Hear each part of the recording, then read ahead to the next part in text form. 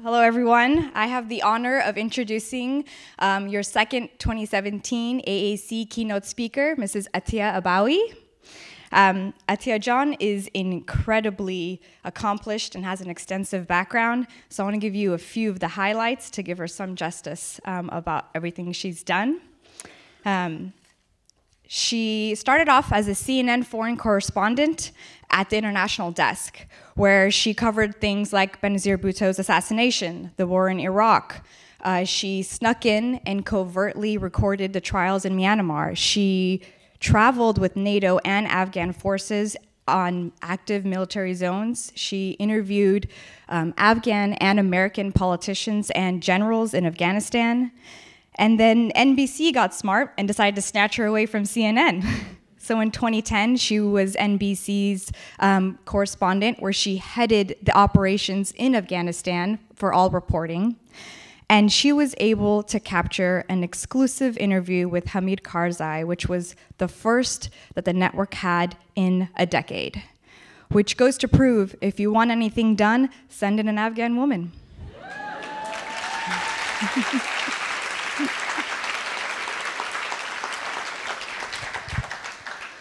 After 5 years of living and reporting in Afghanistan, she moved to Jerusalem, where she covered President Obama's historic trip to Israel and Palestine. She covered the coup in Egypt and the Kenyan mall siege.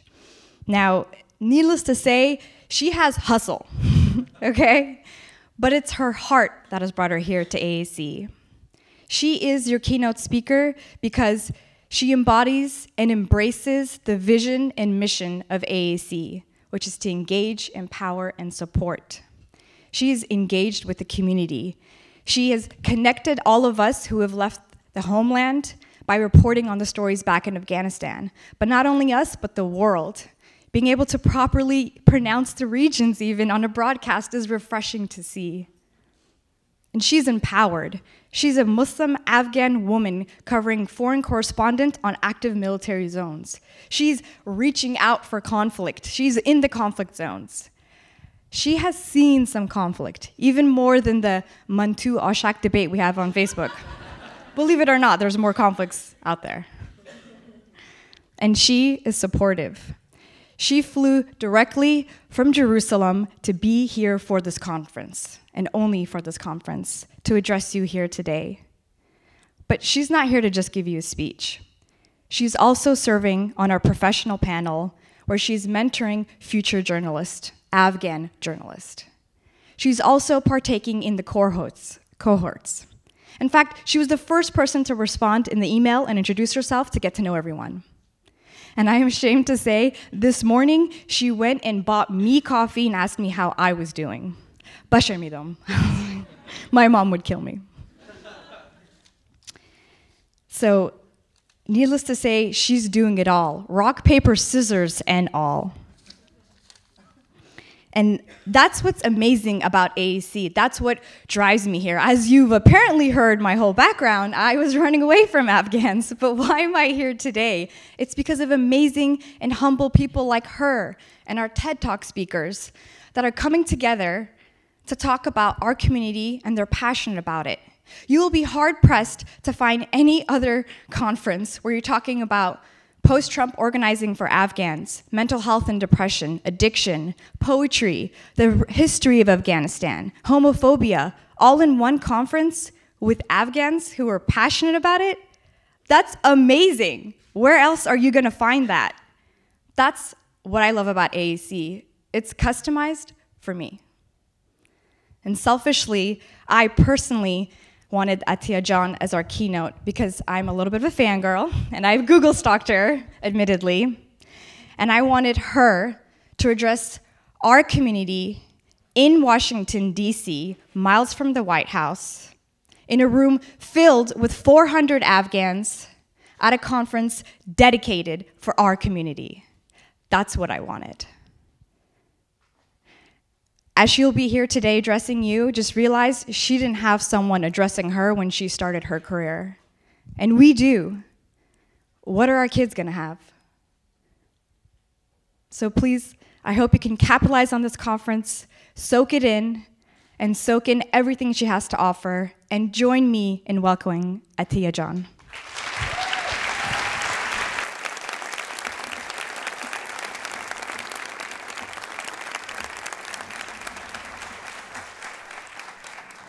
Wow, so just so you know, she made me look a lot more amazing than I am, because I'm not that amazing. First of all, I'm very excited to be here. This is just the most incredible conference to have, and something that I'm just so proud of our community for doing. So a shout out to all the volunteers, everyone, the founders, everyone who made this happen. So thank you for that.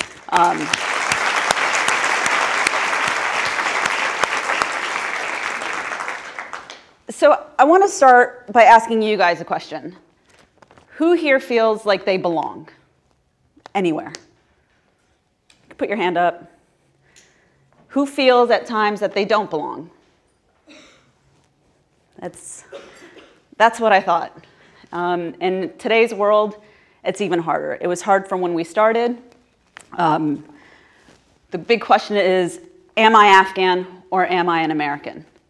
I don't have the clicker. Do I need a clicker? Is this it? Okay.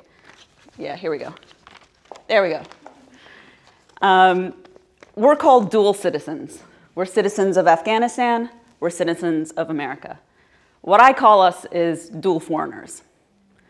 Never fully accepted here and never fully accepted there. I lived there for 4.5 years. Some people welcomed me with open arms. Some people shunned me because they said, who are you? You grew up somewhere else. You're not one of us. I literally had someone I was interviewing saying, you don't know what it's like. And he's absolutely right to say that. But then he started, I should say, dogging the Afghan diaspora for leaving. A month later, he went somewhere for assignment and asked for asylum after making fun of my family and I, which really hurt. But then there was another Afghan there who said, don't listen to him, you are one of us. But what it really is we are the dual foreigner. Can we be both without contradiction? What if you add other things? You're a male, you're a female, your sexual orientation. I mean, it becomes harder and harder the more elements that you throw in it. I feel like I've tried and I've started to figure it out for myself. I'm still figuring it out, but as I got older, you guys are really young and make me feel really old, it became a little bit more clear. I have designations I've given myself, and I have had designations that have been given to me. I mean, I think every Afghan female has been labeled that for what you've worn, who you've talked to, what kind of music you listen to.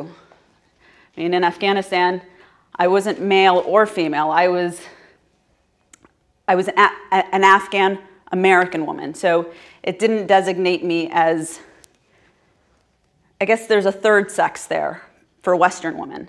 But I was in between the third sex and female. The third sex was untouchable, but I still had the Afghan side, so I was approachable, and I will explain that a little bit later on. My background's just like all of your background, basically, for the most part at least. I was born a refugee. My mom was 8 months pregnant with me when they escaped. My brother was 2. A month later, I was born in Germany, and then we came to America when I was 1. I'm not going to go into this because we all have the same story. In fact, that's my... Thank you. That's my refugee, actually, picture. Like, that's my actual, it says the refugee immigration card from Germany, resident alien. We know what it's about. Luckily for us, it was our parents that struggled to make our lives better, to give us what they had to leave behind and they couldn't get back when they came here, like we're doing right now. So when I was asked to give this keynote address, I was told to be personal, vulnerable, and there was one more, but basically, I had to designate it in different things to remind me what to say, because it made me even more nervous. Because as a journalist, you can't get personal, you can't get vulnerable. The last one was political. I can't share my politics as a journalist, but I'm not here as a journalist. So growing up, it was hard. Elementary school, people didn't know what Afghanistan was. So they'd say, where are you from? I'd say Afghanistan. They're like, Africa? I'm like, no, Afghanistan. But I was born in West Germany. You're a communist. Like, no, my parents escaped the communists. It's like, oh my God, I'm never going to win on this. But luckily, I grew up here in Northern Virginia, where it's really diverse. My best friend in grade school was a Cambodian refugee. And we have, obviously, a lot of Afghans. The high school I went to had 129 different nations and 74 different languages when I was there. But at the same time, we had the Afghans, and my nickname was Dukhtar Safed, white girl, because I played sports and all that. And like many of you, sometimes I didn't feel really accepted by the Afghan community. I was into different things. I wanted to play tennis. I wanted to do those things that I guess the Dukhtar Safeds would do. I'd walk down the hall and they'd be like, Salam Dukhtar Safed. And it got to the point where I was like, Salam. But it is what it is. I still had my Afghan friends. We had fun about it. I went to Saturday school, all of that. My parents, like many of yours, probably thought we were going to go back. They wanted me to know the language, and they wanted me to know how to read and write it so I could be prepared. I thought it was a waste of time. I knew we weren't going back. But I'm glad they did that because it became very useful for when I did go to Afghanistan. I want to share a story about following your dreams because this is something that I feel like in our community we have a problem doing because we want to make our parents proud. We want to make our community proud. We've been brought up with this idea that we have a reputation to uphold. And your dreams don't really count when it's not going to be the typical type of success, which is something that is really hard to do, let's be honest. How many of us can go to school to be a doctor for so long? I couldn't handle it. I have mad respect for that. But for me, I knew from a very young age that I wanted to be a journalist. In fact, I was 7 years old when I started writing and scribbling little things. We watched the news every single night to see what was going on in Afghanistan. We were trying to have a connection to the homeland, and I wanted to do that. I wanted to see what was going on. I didn't trust journalists very much, so I wanted to be the one to go see it with my own eyes and share the story. And this was at a time where news was a little bit more objective. In today's day and age, there's a lot more opinionated channels, the 24-hour network. You have a political leaning, you pick a channel. So in high school, I had the opportunity to take a journalism class. Journalism 1 in 10th grade. I had a teacher, I took it, I was excited, got good grades. Second year, junior year, I took photojournalism. I loved photography, I wanted to do that aspect, make the yearbook, kind of see what it's like to work on a magazine by working on the yearbook. Third year, senior year, final year, AP journalism. Again, got decent grades, did all the work, got my assignments done.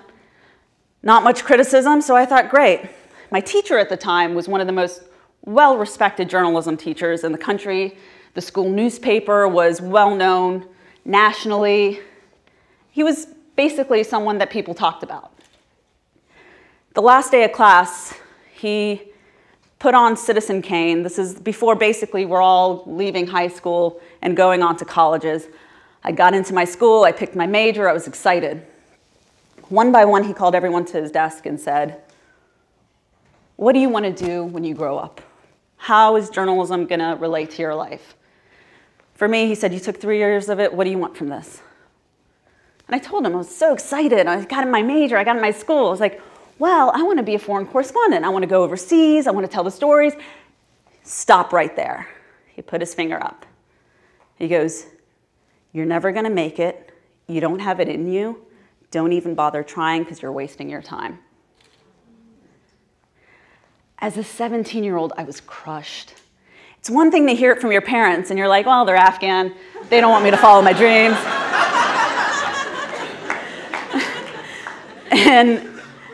But you're taught in school, like teachers, they know, they're the ones who support you, they're going to push you, they want you to follow your dreams. This guy crushed it in a second. I left his desk going back to my desk, just thoughts going through my head. I already declared my major. They said it's so impossible to change your major. How am I going to do this? What am I going to do? And for months, that kept going through my head through the summer before college. Like, how do I approach the school to change my major? You know, my mom already said that as a woman, as a Muslim, it's going to be hard. And then, of course, I get the crushing blow, and suddenly my parents are like, oh, Boko, it's, you know, we're on your side now. I'm like, no. I was like, now I need to change it.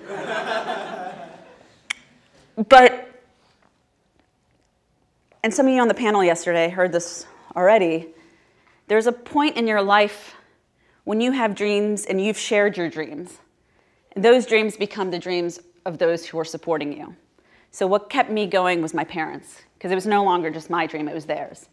And I'm glad I stuck to it. And I'm telling you right now, if I could do what I put my mind to, anyone else can do that as well. So don't ever let anyone tell you that it's impossible. Because when you start thinking it's impossible, that's when it becomes impossible. And also, he was a bully. There are going to be so many more bullies that you meet along the way. I had them at CNN. I had management who hated the fact that I was on air. They didn't want an Afghan Muslim girl on air. And they did everything in their power to downplay me. It got to a point where my dream became a nightmare. So I said, I'm out. When my contract ended, I said, I'm not resigning. And I then thought, oh my God, what am I going to do now? Luckily, God was on my side. Like my mom said, your connection's God. It might not be, you might not know anyone who works in the business, but your connection's God.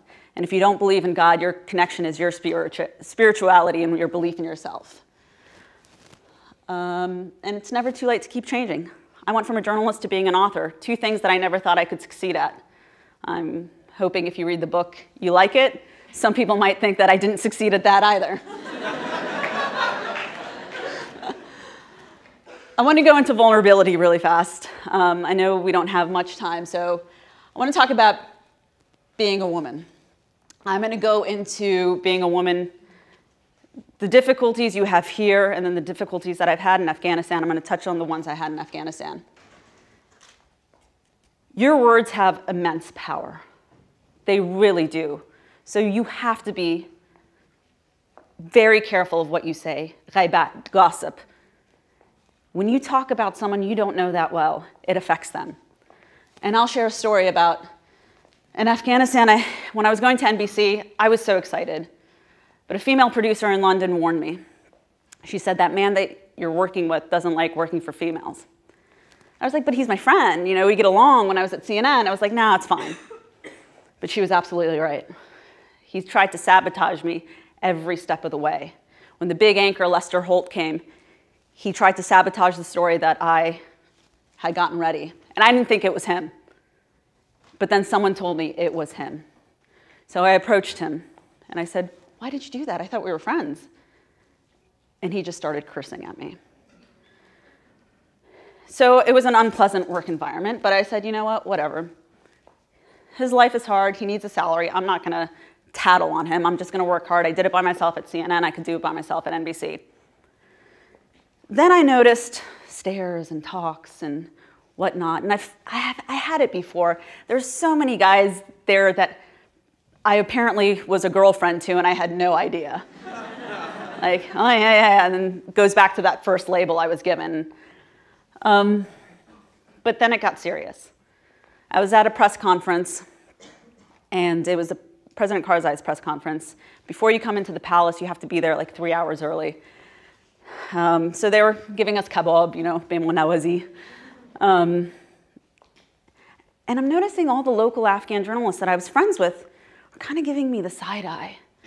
She's like, what's going on? I was like, okay, whatever. I didn't think much of it. Then the press conference is about to start. All the journalists sit down. Everyone's told to get quiet because President Karzai and Vice President Biden were coming in. At that moment, a friend of mine, a producer from Al Jazeera, English, turned to me and said, in Farsi, but I'll say it in English just because I know not everyone speaks Farsi. Atia John, no matter what anyone says about you. And then he turned and looked straight at my producer, and he goes, and I mean anyone. He goes, just know that we love you. That man, Kais, he had more respect than the other producer. So I went from being this horrible, disgusting person back to being, okay, that's the same Atia who's our friend. So then what he did, about a week later, the CBS correspondent who lived in the house with me, a Canadian woman, came up and she said, my local Afghan cameraman says that you need to be careful. And I said, why? And she said, our guards are planning to attack you. I said, what? I got our British security guards. I told them what she said. They did an investigation. They told me that he was trying to get me gang raped to get me out of Afghanistan. So this is my point about gossip. Like, be careful, especially when it comes to the women, whether it's in our community or outside of our community. Go a little bit into beliefs. You know, I'm assuming most people here are Muslim.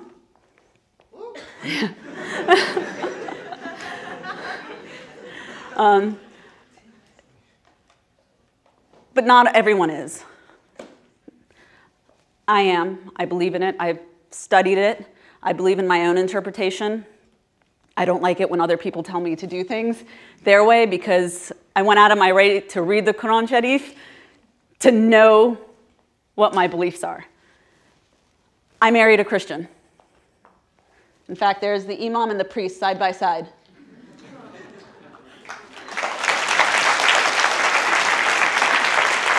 Thank you. Oops. Did I end it? Okay, it's fine.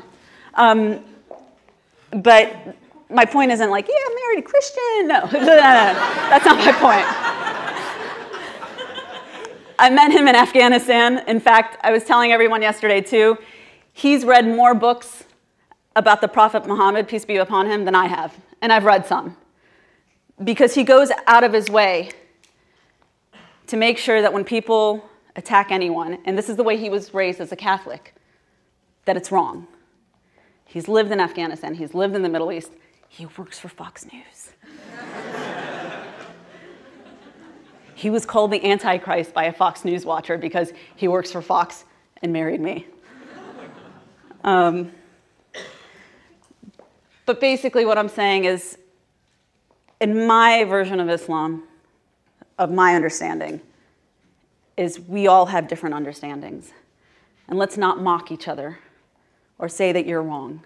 Let's not push each other away from what they believe in, whether they're Jewish, Catholic, Buddhist, atheist. Because in what I understand from what I read is God chooses who goes to heaven. So, and we're not supposed to judge. God's the final judge. Anyway, that was hard to explain to my parents. Not that hard, I should say. It was harder to explain to my dad. My mom, I told her right away, I think it's a sin to ask someone to convert from what I've read in the Quran Sharif, but I don't think it's a sin for me to marry him. Right away, she said, okay. My dad said, just ask him.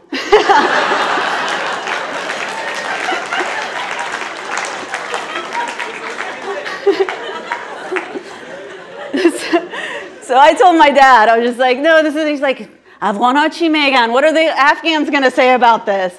I was like, what's God going to say about this if I'm right about me thinking this is a sin and that's not? And then I found Imam Hindi and like he said, no, you're absolutely right. This is right. And la da da da da. And once he heard it from Imam Hindi, he was like, okay.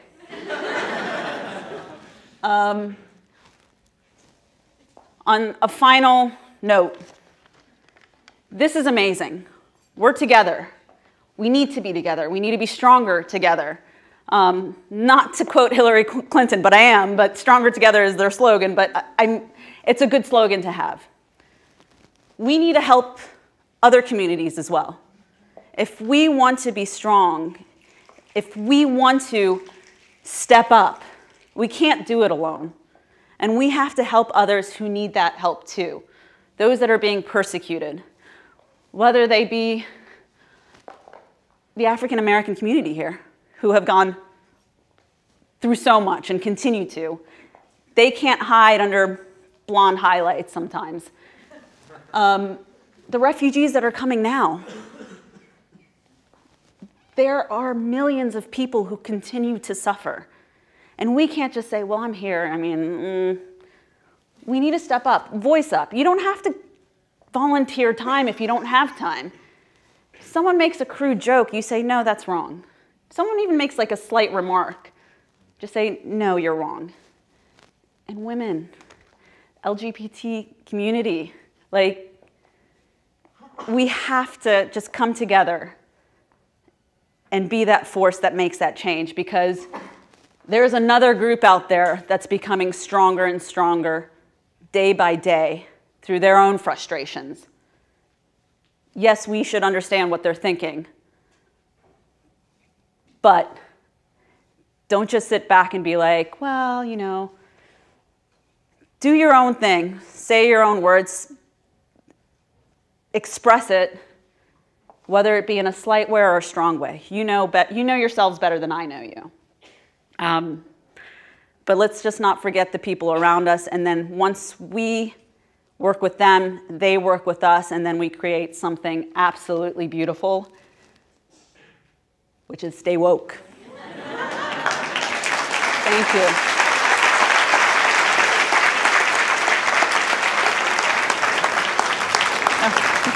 Thank you. Thank you.